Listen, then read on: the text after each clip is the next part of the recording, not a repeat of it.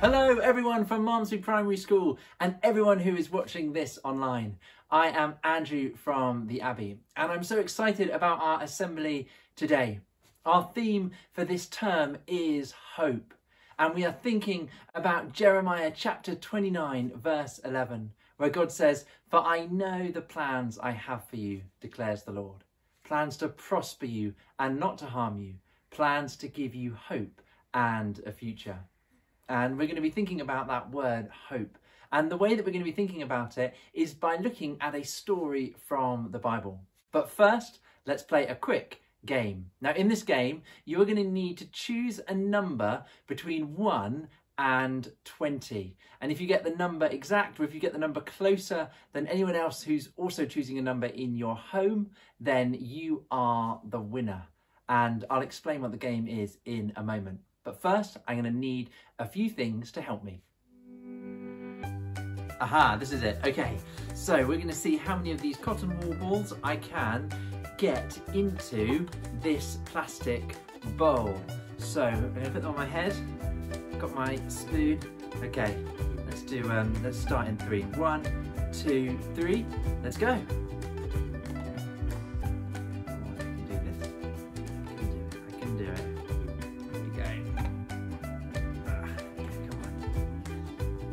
Feel them. I can certainly feel them falling all over me. Okay, come on. Here we go. I think those people who chose a high number, those are the most likely ones, I think, to win this. Okay, keep going. This is a great one to try at home. The competition. Other people in your house. Yeah, there we are. 5, 4, 3, 2, 1, stop. Oh, okay. Let's see, how many did I get? Oh, I got, okay, so in the bowl, 1, 2, 3, 4, 5. 5 in total. So if you got 5 or you were the closest to 5, then well done. Now, the reason why I chose cotton wool balls is because they remind me of sheep. And in our Bible story today, we are going to be thinking about someone who was a shepherd. We're going to be thinking about David. David went on to become king, but before he was king, he looked after his father's sheep, and he did something rather amazing. Let's hear the story of David and Goliath. And we're actually going to be hearing it from, being read to us from the Jesus Storybook Bible. God's people had some scary enemies, but the Philistines were the scariest of them all. And now the Philistines had come to fight them. The Philistines had a secret weapon called Goliath.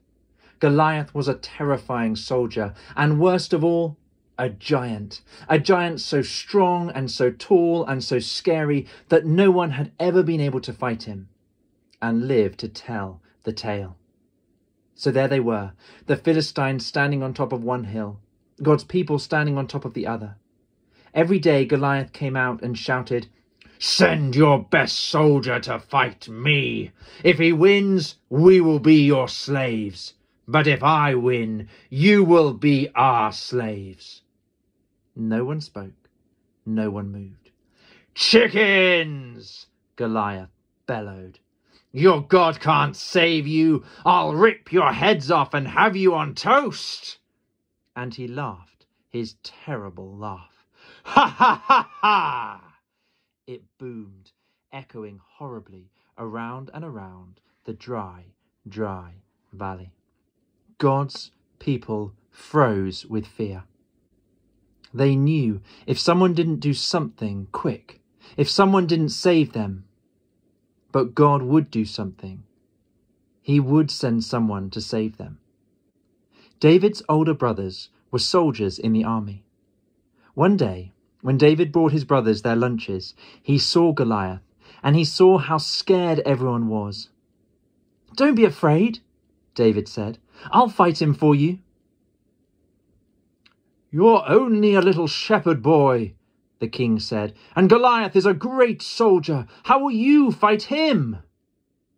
"God will help me," David said. David picked out 5 smooth stones from the stream. 1, 2, 3, 4, 5. Took his slingshot and walked towards Goliath. Step, step, step. Goliath walked towards David. Thud, thud, thud. You! Goliath peered down at the small boy. I'm little, David shouted up to him, but God is great. Goliath laughed, an even terribler laugh than usual. Ha ha ha ha ha ha ha! It went. With just one swing of his giant sword, Goliath could finish the boy off. But David kept going. It isn't how strong you are or how many swords and spears you have that will save you. It is God who saves you. This is God's battle, and God always wins his battles. David put a stone in his sling, swung it round, and let it go. The little stone flew whiz like a bullet through the air and struck Goliath thud right between the eyes. Goliath stopped laughing. He stumbled and staggered and crash fell dead. When the Philistines saw Goliath was dead, they ran away. And when God's people saw them running away, they cheered. God had saved his people. David was a hero. Many years later, God would send his people another young hero to fight for them and to save them. But this hero would fight the greatest battle the world has ever known. David is such an inspiring young person. Everyone else is afraid and fearful of Goliath, and yet David, who's put his hope in God, has this inner strength, this inner ability to face the challenges that he comes across. And he's got this giant challenge of Goliath. And even though his brothers are afraid and actually they speak down to him, even though the king doesn't feel that he's up to it, actually David has this inner confidence that comes from his hope being in God. And I was thinking, what about an example of a young person who's put their hope in God and has been able to face their own challenges, their own Goliaths? And I thought of someone called Jonathan Bryan. Jonathan is a teenager. He doesn't live too far from here. And he's someone who's put his hope in God. His faith is the most important part of his life. And Jonathan has many challenges. He has cerebral palsy, which means that he's not able to move his arms and his legs. He's not able to speak. And it wasn't until he was 9 years old, with the use of a special spelling board, that he was able to clearly communicate what he wanted to say. And on this spelling board, he's able to use his eyes like a finger pointing to the letters to spell out exactly what he wants to say. And he's gone on to write a book. And the book is called I Can Write. It's an inspiring story about his journey, his life so far. He's not only a writer, he's also a poet.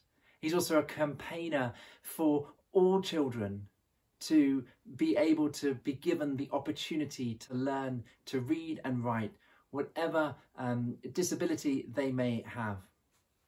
Jonathan has also been part of a CBBC documentary called My Life, and I'm going to put the website address so you can watch that if you'd like to at the end of this assembly.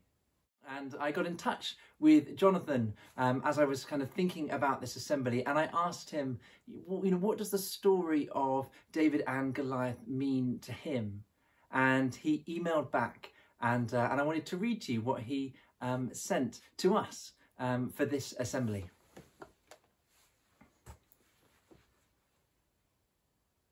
So these are Jonathan's words. In this story, the people David comes across all look at his outward appearance and define him by his age.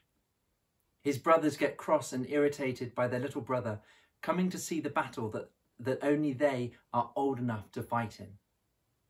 King Saul says David is only a young man and tells him he can't possibly fight Goliath. And Goliath thinks David is a small boy who should be playing fetch with the dog. But David knew that God could use the skills he had given him, and he trusted God. This Mental Health Week, it's important we listen to who God says we are, rather than what others may think of us. God says we are his loved children. When we believe that and trust God, it's amazing what can be done despite what people looking at outward appearances think is possible. If you saw me in the street, you would see a small young man in a wheelchair, and you might make some assumptions based on that. But never think you can know what someone can do by just looking at them. Because when we listen to who God says we are, anything is possible. And so a big thank you to Jonathan for sending that in for us. What an encouraging message for each one of us. Let's take a moment to pray. And if you want to agree with my prayer and make it your own, then do say amen at the end. Let's pray. Dear God, thank you that you have good plans for us. Plans to give us a hope and a future. We thank you for David and the courage that he showed when he faced Goliath. We thank you for Jonathan and the courage and the faith that he has and the inspiration that he is. And we pray for each one of us that you would help us to be strong and to be brave and to be full of hope. Amen. We're going to finish by listening to a song, and it's a song about David. I think it might be new to most of you, but do have a listen, see if you can sing along, maybe see if you can come up with some actions, and when it gets to the bit in the song that says slingshot, why not have a go at swinging your own slingshot around your head? But have a wonderful rest of your day, and I hope you enjoy this song.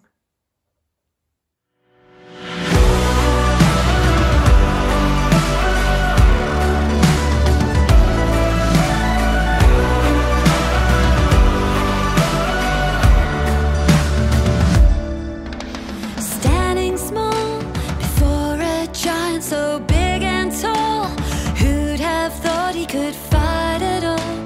But little David won. When I'm scared, just like David, you give me strength, you give me courage to face the day.